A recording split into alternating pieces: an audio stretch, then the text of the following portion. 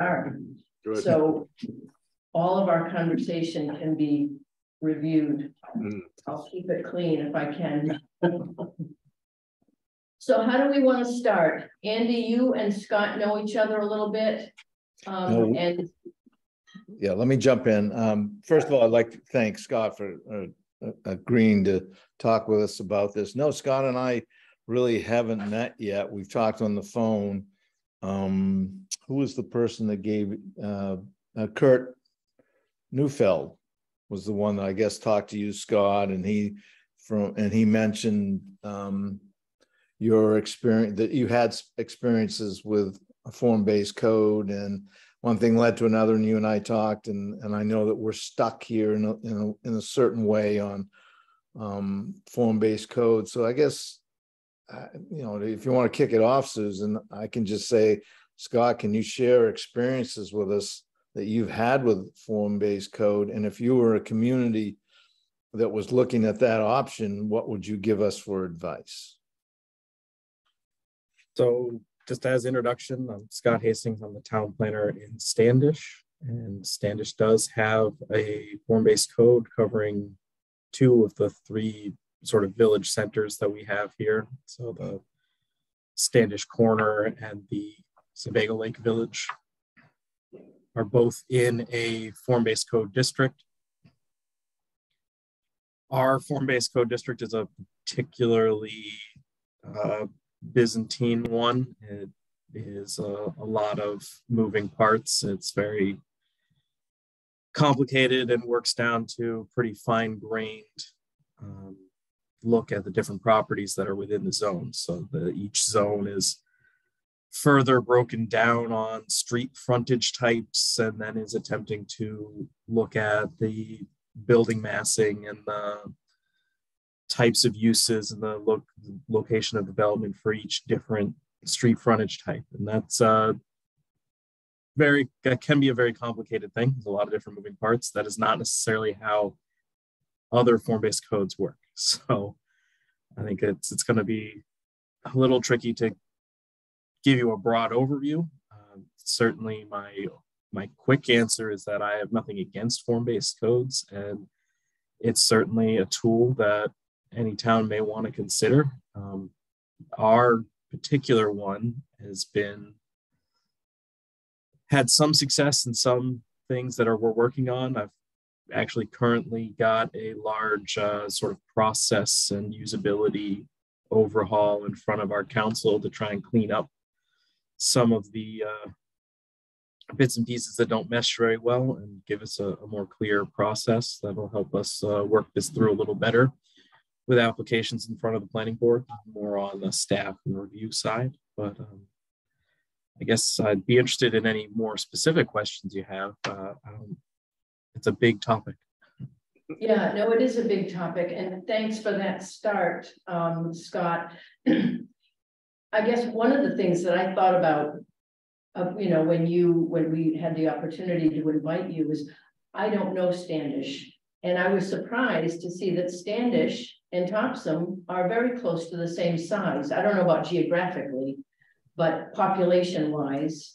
And it sounds like Standish is a little different in having a couple of kind of town center locations, whereas I think what I would describe Topsham as is having a wannabe town center that's a walkable town center. We seem to have a lot of envy about Brunswick as, you know, a walkable town center, and we want to move, you know, our 2019 comprehensive plan basically asks the town in our upcoming planning efforts to do our best to move toward keeping rural and nature areas the way they are to the extent we can, to sort of strengthen our tax base through focusing growth in the center of town where we already have water sewer, and to the extent that we can, to create a walkable town center however we define that. And when you're talking about walkable, many of our roads, you know, we've focused those roads on vehicular mobility, you know, people moving through town to get to where they're going. It's not particularly pedestrian and bicycle friendly. So to try to begin to balance that off a little bit. So it seemed to us when we undertook this, you know, project to look at how do we do this, there were some catalyst sites in Topsham. And rather than pick one or two of those, we said, let's look at the entire growth area, center of town, and see whether or not it makes sense to bring either form-based code as such or some kind of hybrid mix of form-based code so that we have more success at having a built environment that is attractive and that offers public spaces where the public spaces are the priority, not the rights of individual landowners to do as they like. And our code, the code that we have now, dates back, it's been changed in bits and pieces, but it dates back nearly 40 years. So it needs, you know, it needs some review. And we thought this would be a good opportunity to look at the center area to bring some form-based code, and beyond that to do some cleanup and update.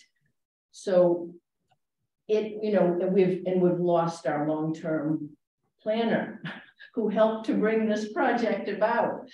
So we're at the point where I think the Comprehensive Plan Implementation Committee is beginning to feel more comfortable in looking at the draft of the new code. We've gone through one revision where it sounds like what you have in Standish is very granular in terms of very specific zones and then parcels within the zones. And we've taken one step away from that to make it a little bit more, a little less granular, and to keep the nomenclature of the areas of town that we are familiar with in making those changes. But nonetheless, it's, you know, hearing your experience, I'm curious how long you've been planner there and when the form-based code process came in, things like that. So I've only been in Standish for not even 2 years yet, but the form-based code was adopted, I believe, in 2011. Okay, wow, that's a long time ago. It was one of the first in the state, to my understanding. And to be honest, I think that's been part of our issues, is there's some lessons learned on that. But I don't know how much you want me to answer some broad planning questions that maybe are stepping away from form-based code itself into getting to some of the issues you've brought up in that introduction of where you're at. Because there's some, I guess I have to preface this, that some of the things I'm going to say are not necessarily accepted practice or like the rules that maybe you talk to a different planner and they're going to disagree with you, but with me. But this is how I approach planning, my experience both here in Standish and in other towns about what I have felt to be effective. And that is going to maybe not strictly dovetail with the words form-based code. You talked a lot about walkability and access between different parts of town, non-vehicular. And for me personally, that's an infrastructure issue a lot of the time. I mean, yes, there's two elements of it, depending on just exactly where you're talking about. Is how close together are things, in which case zoning can help you with that. And then there's the infrastructure. How safe are your roads? Are there sidewalks and things like that? And in my experience, both in general and in Standish's form-based code, zoning is very bad at building infrastructure. And whether it's form-based code zoning or it's traditional zoning, it's very hard to build infrastructure under zoning because you're only ever looking at a property at a time, and it ends up being done piecemeal, and people fight you, and you end up with a bit here and a bit there, and nothing ever gets completed in terms of sidewalks, in terms of bike lanes, in terms of road improvements. You can't make a property owner build you a brand new road unless they're building a whole subdivision or something, in which case, by all means, road standards are great. So that gets it's very hard to do in zoning, as much as those are all very good planning things to consider when you're doing zoning. Where we get into form-based codes, and I think it's a bit of a buzzword, is a form-based code at its core is focused on the sort of built environment, at the massing, the sizing of buildings, and depending on where you are, the architectural appearance of those buildings. And in theory, should be not very concerned with what you're using those buildings for. That to go to a very like planning 101 definition, your traditional Euclidean zoning is based on uses. What is happening here? Form-based code is largely not very concerned with uses. It's just concerned with, okay, well, how much building can you fit here? How tall is it going to be? How big is it going to be? Where on the lot is it placed? And so it can be very helpful in a situation like a downtown where you maybe already have a lot of development. You're trying to figure out how to fit new development and infill development within that structure, that built environment that you already have. And that's where it can be a very good tool. But if you're more worried about what uses are there, you can achieve some of that without a full technical form-based code. You can just have some architectural standards that lay out some of these things. I think if you've taken a look at Standish's form-based code, you're going to see a lot of things that are becoming a little more common, but are still not very common in zoning, at least in Maine, where we have what the ordinance calls a build-to zone, and that includes not just a minimum setback, but a maximum setback to make buildings be built up along the road where they already are in some cases, or at least in theory, that's what they should be doing. It's trying to line up that street wall so that you're getting a consistent experience as you go down the road. So that is the kind of thing that you'll see in a form-based code. I don't strictly know if it's necessary to do an entire form-based code to do that. It's getting a little wonky here, but again, buzzwords versus what you actually do. I don't know if that's starting to get to some of your issues. Andy, did you have a comment, question? Yeah, Scott, one of the big, and you've helped a lot right now, I was taking some notes when you were just taking, but the general public and people within the community, when they hear form-based code, they have no clue what it means. And I don't think we've done a great job in explaining the difference between a form-based code and a traditional set of codes zoning. But you can, if I caught your comments correctly, you're saying that a form-based code is more focused on the buildings, the infrastructure, the size and the location, as opposed to the use. Is that a very simple definition? Yeah, and that's the form, and the form-based code is the form of the building. Is we're looking more at what does it look like than what is it housing. Yeah, it's the basic of it. So is there an in between that you can still have some form-based code requirements, but some use code requirements together, or do they have to be totally separated? No, things like a build, like a maximum setback, is something you can easily incorporate into traditional zoning. Right. And architectural standards a basic component of a lot of, say, historic districts and things like that, where they lay out, does it need to have a flat roof, or can it have a flat roof? Or in Maine, you're going to see a lot of historic districts say, oh no, you have to have a sloped roof. You need to be within these styles, is the kind of thing. And those would be an architectural standard. They are concerned with the form of the building, but they can be worked together. I mean, I'm not going to be, I think too much about these things all the time. So form-based code is an idea, but it's very hard to pick up a code and say, this is entirely a form-based code and this is entirely a non-form-based code.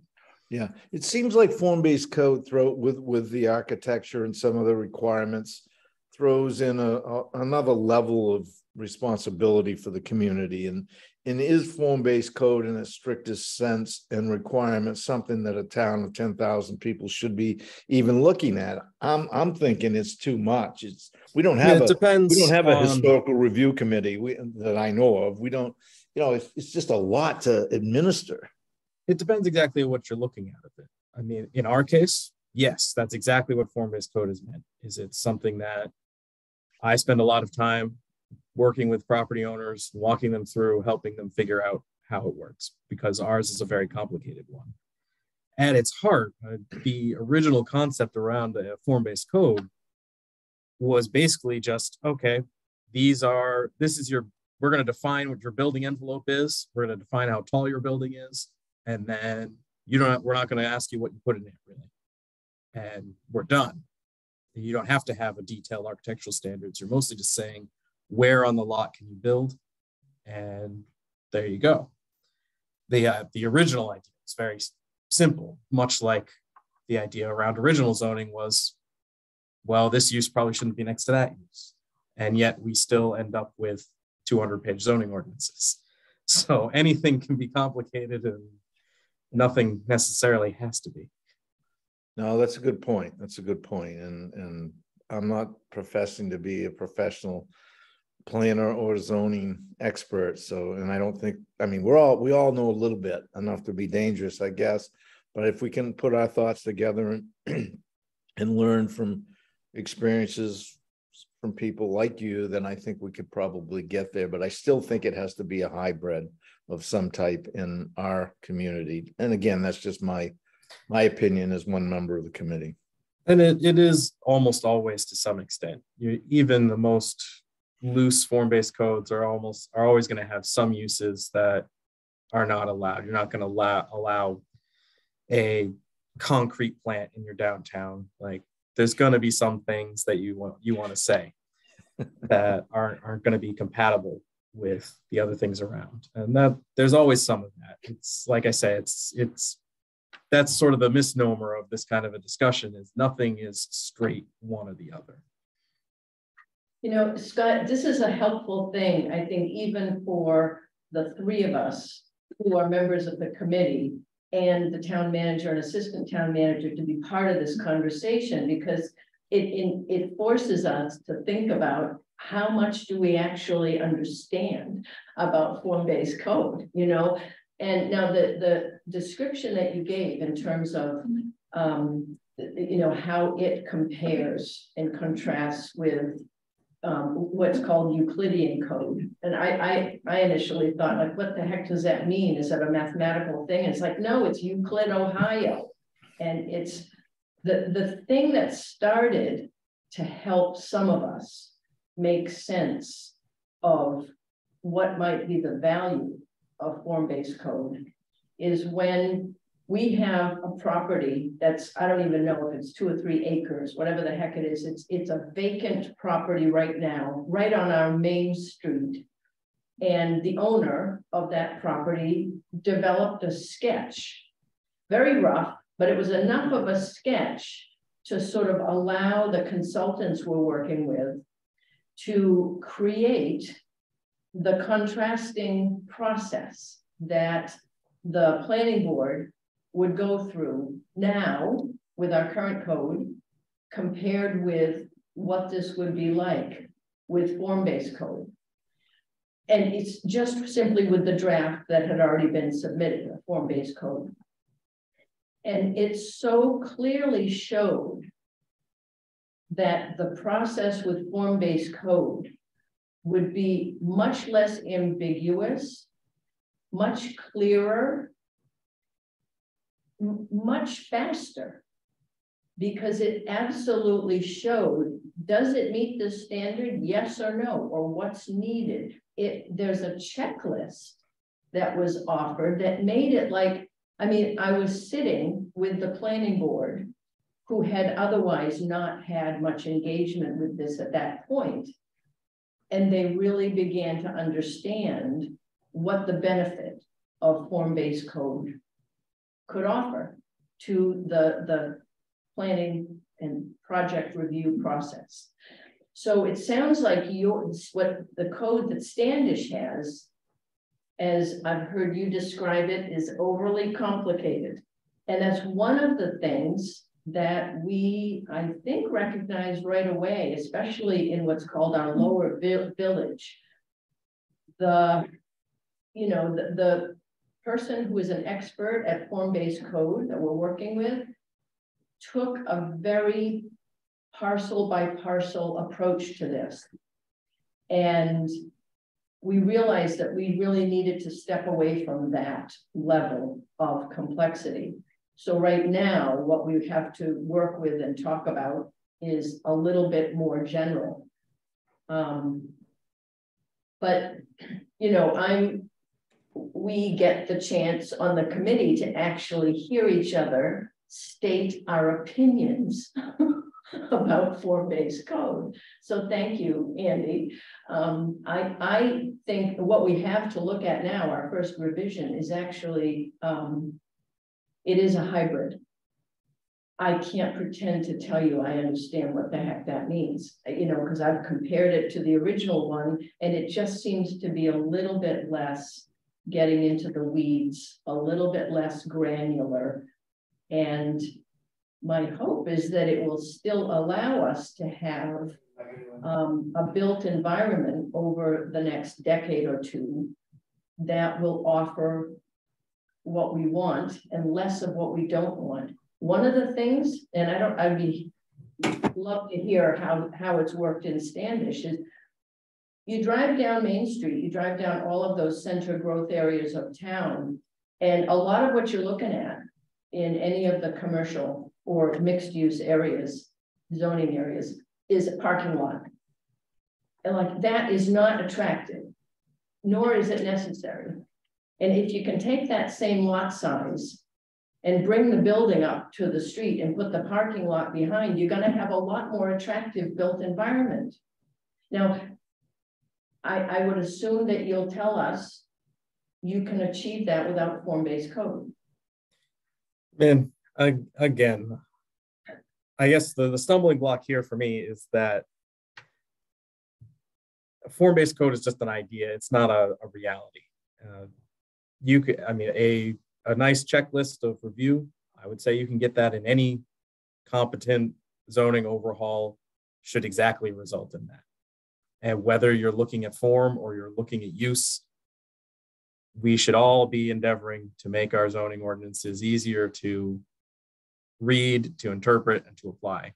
That is a goal that we should all have.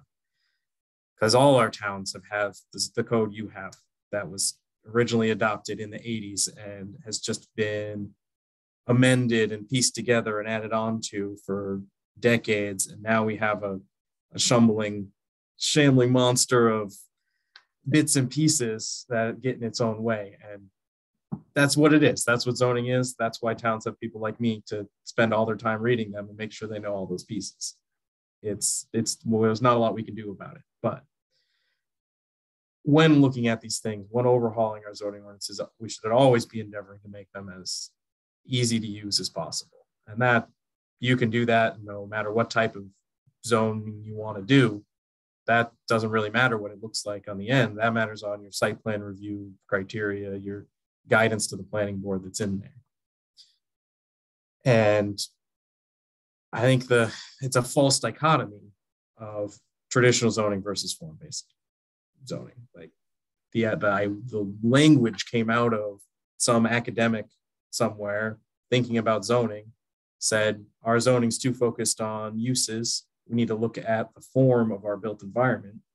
Here's an idea for a form-based code. And that's great. I think that is something that has been neglected in zoning for a long time and now largely isn't. But the concept of I have to have a form-based code, if you're talking about form in your zoning ordinance, then you have a form-based code. It's not really an either or. And now you end up with something like we have that is very complicated if you try and do both all the time. And we end up with our form-based code section in our ordinance is as long as the rest of the zoning ordinance put together. And it covers just a little portion of town because it's doing all the things that all the other zoning parts are doing. And then it's doing them again for all the little pieces. And then it's adding all the architectural standards on top of that. And it's huge. And I don't think it needs to be that way, but that's what they did when they did it. That was 10 years ago, and they're still figuring out how these things work. And I have a variety of thoughts about how our zoning ordinance is done and how I would do them differently. So that hopefully now would result in something a little easier to use. But you absolutely can, in a relatively simple way, have parking that's not up at the front of the lot. I mean, a lot of zoning already has separate setback requirements for parking than buildings. And that can easily be put in a front parking setback that keeps it, and then a maximum building setback. And now your building has to be so close and your parking has to be so far away. Or a language we see a lot in zoning ordinances is just that parking must be to the side and rear of a building. And it can be as simple as that. I've kind of a follow-up question, Scott, on what you were just saying. You mentioned earlier that you've got, I think, some changes you guys are proposing for adoption. And then you mentioned the code was too Byzantine, which I think you maybe just alluded to, again, some of the things you're trying to switch. But can you give a little more specifics about things that you wish weren't in there, or maybe things we should avoid putting in ours? Or ours is too long. It's just the short, long and short of it. As I tried to get into, we've got a hierarchy of things within the ordinance. And this is not uncommon in a form-based code, especially if you're trying to get really into building a center. And you think one way of thinking about it is a hierarchy of roads. You've got your primary road through, and then you've got smaller residential streets or smaller commercial streets that come off of that. And our ordinance breaks down each of those street types and defines them, and then lays out what the building form and lot development standards are for each type of street. And that means a lot of words put down for a very small area. And that's not necessarily a bad thing, but it does get very repetitive. And when the ordinance was written, it maybe was not written to the standards that I have. And there were elements that got lost in all of that verbiage, things that were contradictory in terms of some overall standards that are in there versus the individual street standards, and a lot of confusion in people saying, well, my property can do this, my neighbor's property did this other thing, how is that? Because it was not very clear to the average person who wasn't sitting down and reading all of this, what all these distinctions were. So that's come into a lot of confusion. We haven't been able to fully change that in what I'm proposing, but we have streamlined a lot of the things. The building form standards have been sort of generalized into a single overarching one so that it's all in one section. You can sit down and read that rather than having to go through each street frontage type and find it for each different section.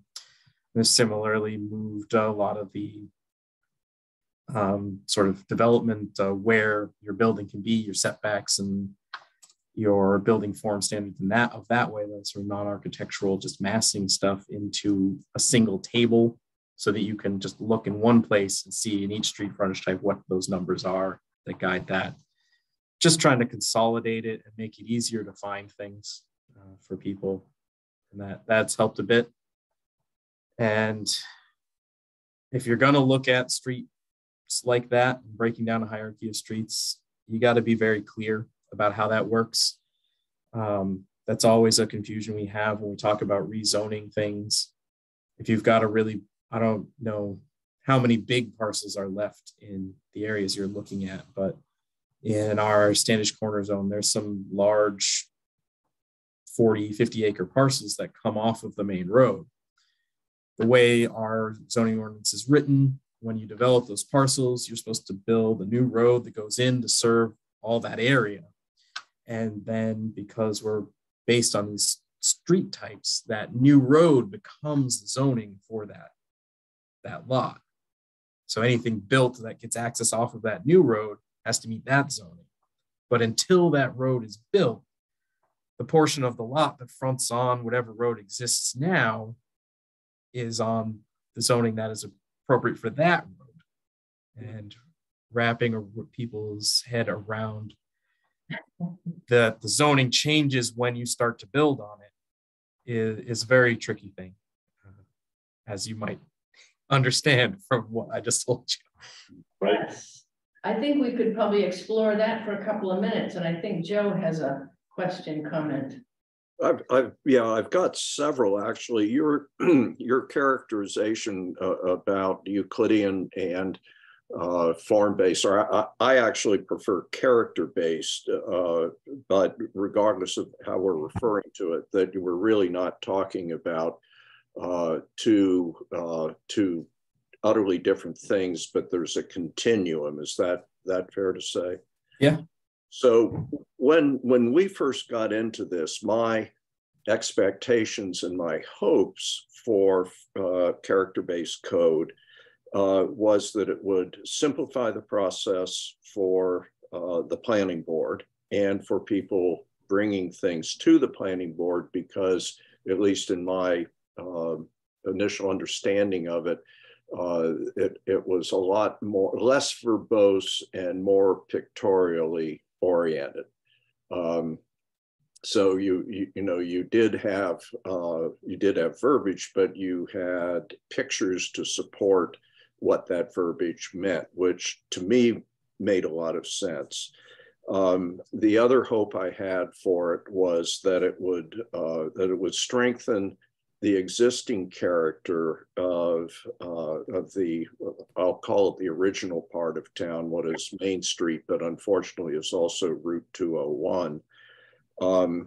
And that it could in the future influence our catalyst sites, which are semi-developed or undeveloped, so that there would be some recognition that there is kind of an historic character to Topsham that can be certainly not slavishly replicated, but could be acknowledged, I guess is the best way of putting it. So I guess the question based on that is, do you think from your experience, form-based code stands a better chance of achieving those goals than Euclidean, or because of your comment about the false dichotomy of the two codes, that it's hard to answer? I mean, your old school Euclidean zoning, that form-based coding is code, like the idea has been developed as a response to, did not address building form pretty much at all. And certainly not outside of historic districts. And so that's, yes, of course, having a form-based element is going to help you see a built environment that you want to see, that you've written down into your ordinance. And now whether you call that form-based code, or if you wrote a code that you have now that has certain setbacks and you just added some other setbacks and some language that dictates where on the property you can build and how big a building you can build and that kind of thing, where that stops becoming traditional Euclidean zoning and where that becomes form-based code, I don't know. That's, like I said, that's where form-based code is a way of looking at what you want and what you can have in your zoning.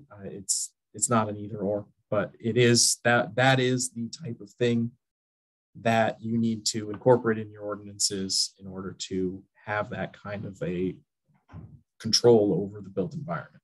Mm-hmm. And that can be very fine grain, or that can be very big picture. I mean, sometimes form-based code is just that you can have so big a building and it needs to be in this portion of your lot. And you leave what that building looks like entirely up to the person who owns the property. It doesn't necessarily have to be.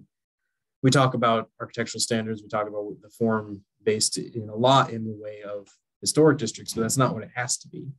Mm-hmm. And we don't need to necessarily, you can build a very modernist building and have a form-based code that would accept that if you so choose. It doesn't have to talk about materials or architectural styles. The most pure element of a form-based code is just going to be building massing and location.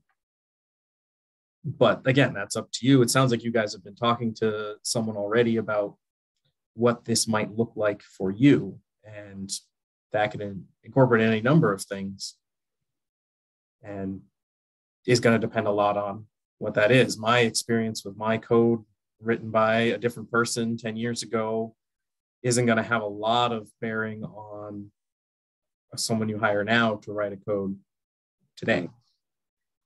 Okay. So I can give you some advice on what things to talk to them about and how to make it.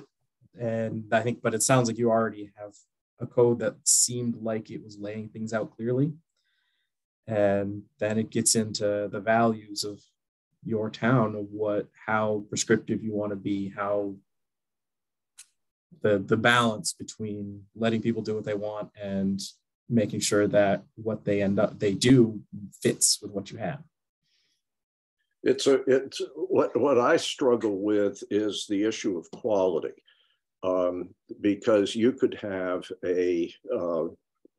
somebody replicate an historic building and have it be fit much less well into an historic context if it's not done well. It might be better to have a modern building that is of higher quality and more thoughtfully designed. And I don't know that there's even a question here, except that that's an element of what that I think is the most difficult thing to control.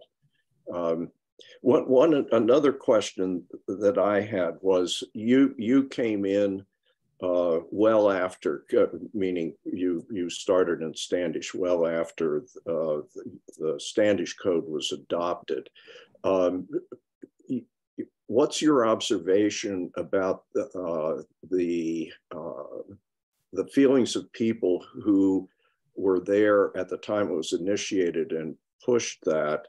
Are they glad they did it? Did they feel that it's been successful in achieving their goals, even if it needs to be modified? Do you have a sense about that? I have not had a conversation with anyone who has self-identified as a huge proponent of it, to be honest. How did it get done then? I mean, a lot of work was done. It took them years. There was, I believe they had a lot of grant money from Grow Smart Maine to come in and help them look at it and help write the ordinance. The planner at the time was certainly behind it, and people who supported it. I don't know if they haven't been paying attention in recent times, they haven't turned up, or if they don't see we're making big changes, so they don't feel the need to bring it up, or if it's been 10 years, maybe they aren't around anymore. I don't know. Mm-hmm. I mean, I've certainly met people that think it's doing okay, but I haven't met anyone who says, don't touch it. Mm-hmm. But that doesn't mean they aren't there, and maybe they don't feel the need to say anything because we haven't tried to make any major changes. What would do you have a list of pitfalls that we should try to avoid that you've observed in the implementation of this? I mean, I think the biggest thing for me, and this is form-based code, any code, is always the goal should be simpler is better. But that, again, is my caveat from the beginning, that's a personal approach. Yeah. And maybe not everyone is going to agree that it's possible to do a good zoning without being somewhat complicated. But especially if, like you say, you're trying to get into character and quality of building, and that's not, there's no good way to do that. So people trying to do that are going to put a lot of words on a page. Yeah. Okay, thank you.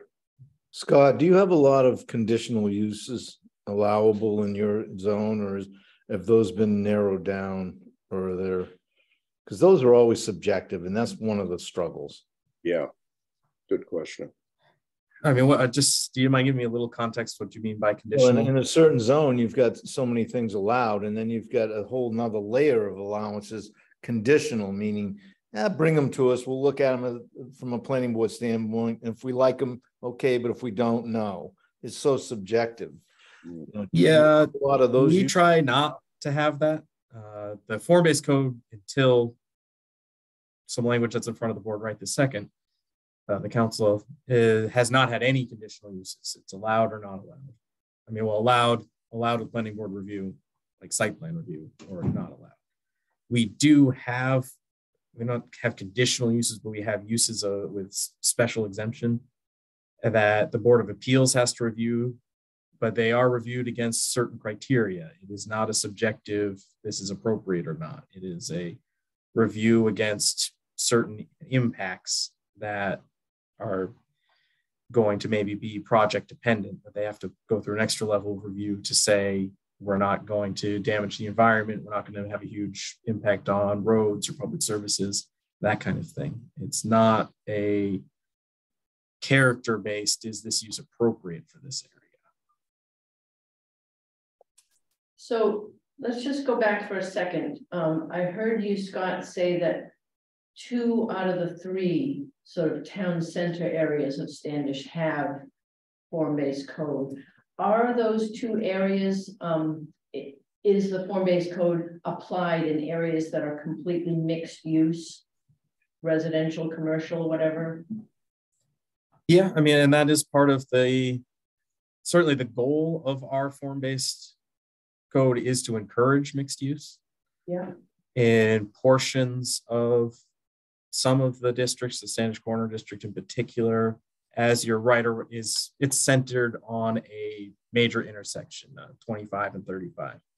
Yeah. And the street frontage types closest to that area actually don't allow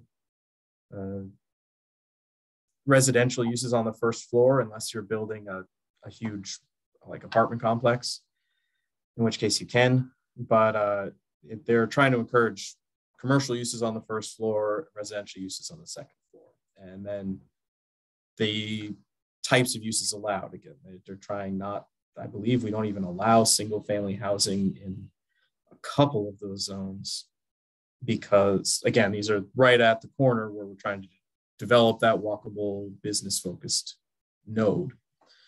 And then as you get out in the hierarchy there, if you're going to build a new residential subdivision and you build a new road in there, then you build a residential street frontage type road and you have your residential neighborhood on it.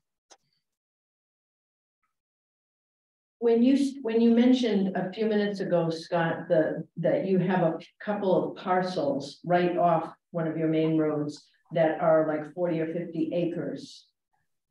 Did that get into something called a master plan development?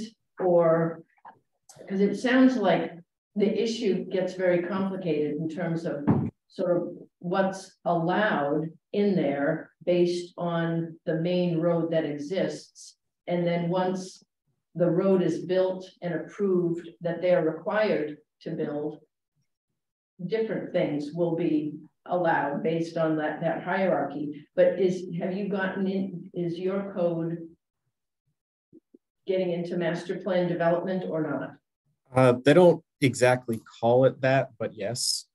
When you go to develop a large parcel, as part of what you do, you're supposed to show to the planning board that you're not that you're able to then continue developing that parcel within the bounds of the code. And as you, depending on what you're building and where and how, you may be required to start building that new road. One of the parcels is looking at some large footprint commercial buildings, but they're going to be set back from the main road now. So they have to build an access way to get there. The way our code is written, they're going to have to build that access way up to the road standard so that future development around that access way is now fronting on one of these new roads that is going to foster the expansion of this area rather than just dead ending in a parking lot. So it is there. They're supposed to give an idea of how this is going to be broken down in the future. And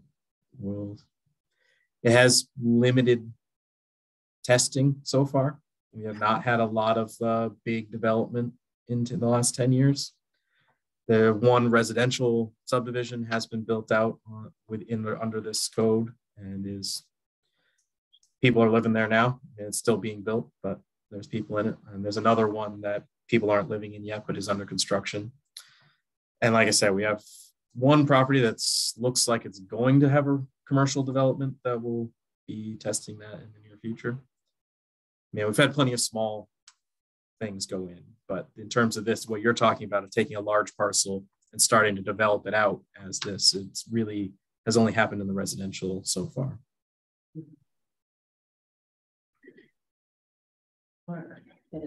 I think if I know where the two neighborhoods that you're talking about, I think I've driven through them probably the past maybe the past 40 years, the Standish corner, and then the other one at least the past 20 years, the Lake one. And at least in probably the center of those two districts, I haven't really noticed a lot of change as far as what's there. Do you think the prescription on what the buildings needs to look like has held back the economic development or not? Not to my knowledge. A lot of it is the small lots infill development and the attitudes of the property owners, especially right down in the very centers. I mean, like I said, if you're familiar with it, coming in on Ossipee Trail. So if you're coming from Gorham, nice grocery store up 25, there's the Hannaford off one side, and that was developed prior to the code. There's a couple big fields there. They have not been developed, but partly that was the property owner for a long time wasn't selling it. It has changed hands. That's one of the ones that might be coming up in the near future.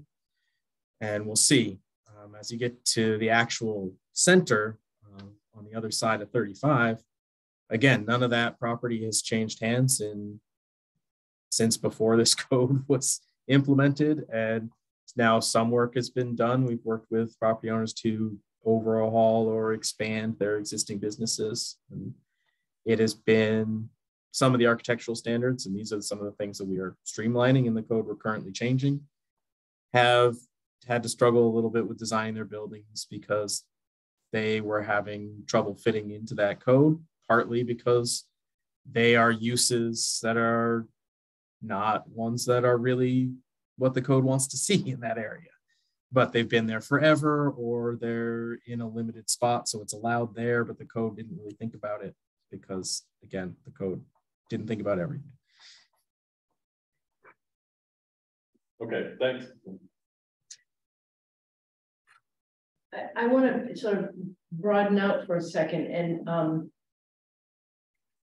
I guess I'm wondering if I appreciated earlier on, Scott, when you talked about, this is stuff that you think about all the time.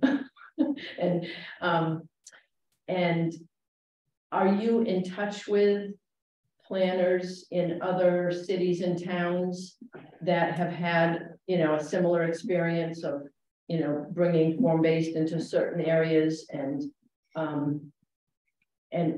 how that's going? I mean, the only place that I've sort of heard about anything from a distance is Auburn, which is the city where I grew up, brought form-based code into a very small part of its downtown. And they were from what I've heard, so happy with it that they're now expanding that out. That's, you know, second and third hand knowledge. So I haven't talked to folks. I'm just curious if you have talked to your. Not in any detailed way that I could give you any real like status report on how things go. And again, the language depends on who you talk to, what is form-based code or not. So I think that the way I remember it being pitched when they did it was that a lot of Falmouth's Route 1 rezoning a few years ago incorporated a lot of form-based code elements. And I don't know if they're still calling it form-based code or what it really ends up being, but they seem to have had some success with working with, again, that they're focused more on large properties in commercial development in the areas that they did this in. But that was the thing. Portland has a form-based code on their India Street. Yeah. That was adopted only, I guess it's been a few years now. It's probably been 5 or 6 years they've had that down there, unless it took them longer to get it in than I remember. But again, that's it's a very dense area, but it was an area for Portland Peninsula, had some infill development opportunities. So they were very concerned about what it was going to look like, new buildings to fit into what was already there. And I live in Portland, so I know a bit about that just as reading the newspaper. But from from some consulting work I did back when I first got into this, but from what I remember, that they did it as sort of an alternative to a historical district, sort of a compromise of, they didn't, as I think Joe was saying earlier, that about the character, they didn't want to restrict things to copying historic elements, but they wanted to make sure it fit within. So I think was a lot of the pitch from the neighborhood group to push for form-based code there. And I haven't heard anybody complaining about it, but I'm not in close touch with the staff there.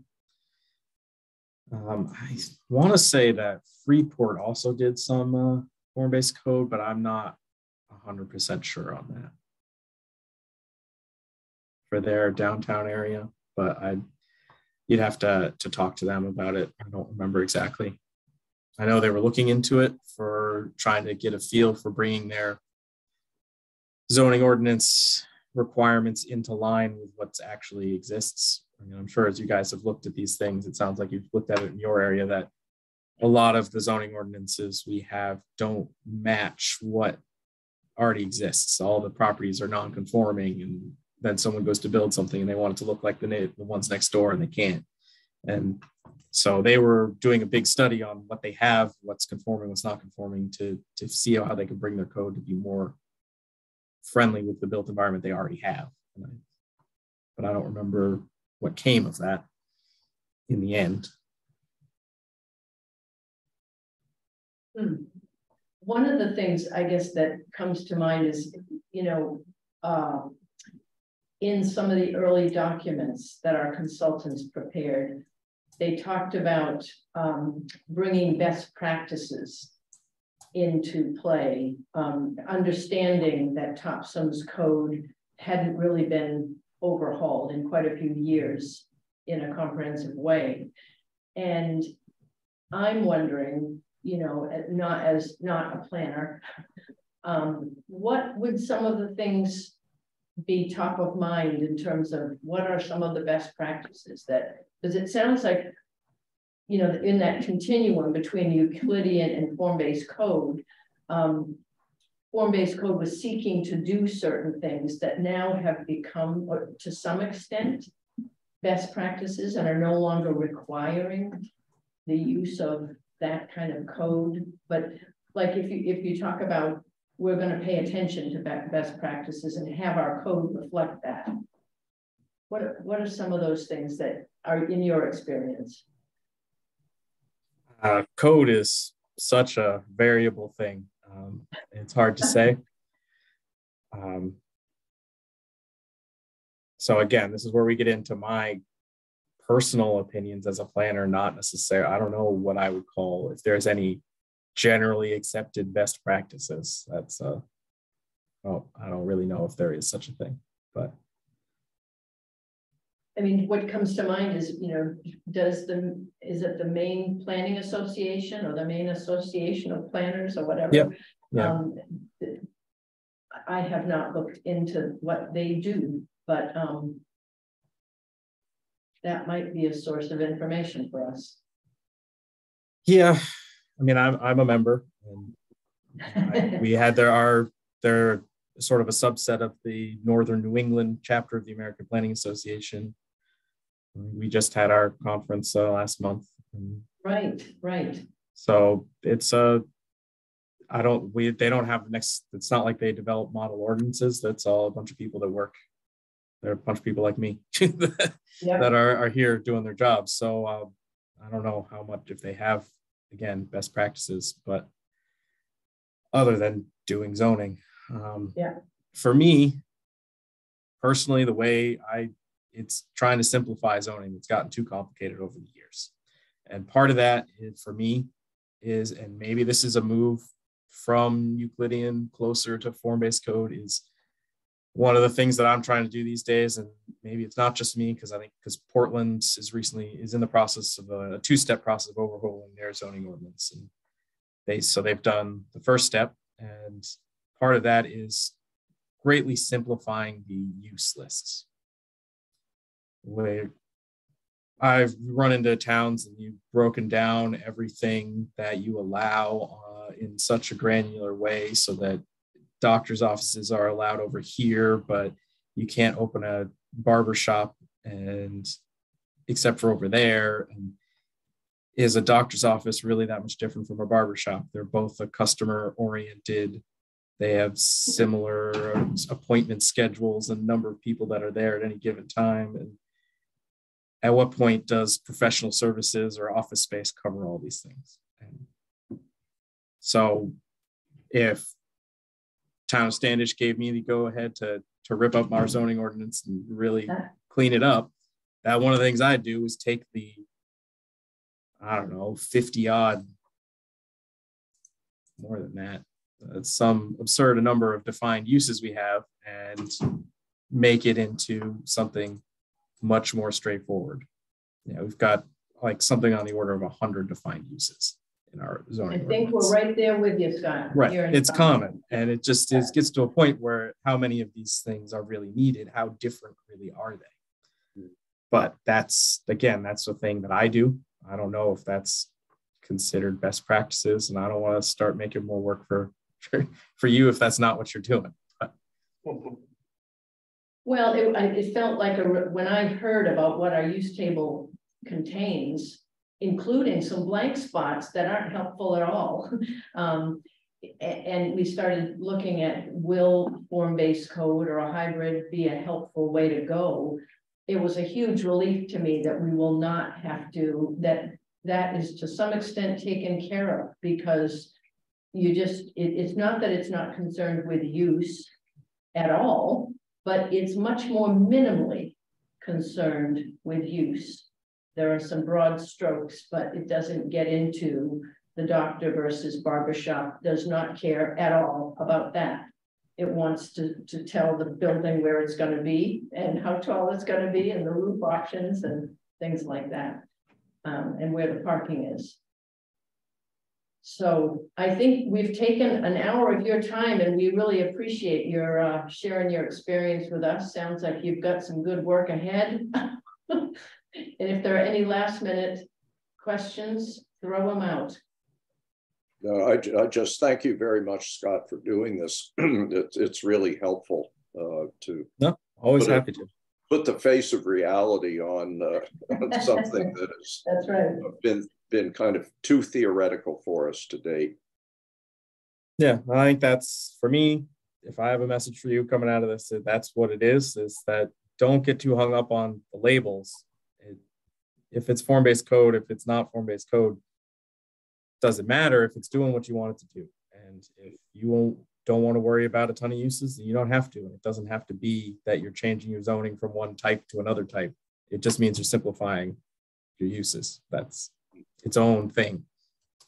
And now maybe that's something that form-based code says you should do, but it doesn't mean like, it's not a whole separate thing. It's all zoning. Right. I just And want to that's- voice thank you too. Yeah, we appreciate your time and your honesty. And the thing that I have as a takeaway is simpler is better. That's what I try to do anyway. Can't go wrong with that, right? I think we're heading in that direction a little bit. Okay. we will Susan, can we end hang this on for- session Susan, can Hang we on. hang on for a couple minutes after? after Scott the leaves? recording stops? Yes, I don't care whether the recording's on or not. I just want to ask a couple questions about Monday night. sure. Thanks, Scott. Thank you, Thanks. Scott. Thank you. Yeah. I'm sorry I had to leave Monday night. Yeah, it was Monday night.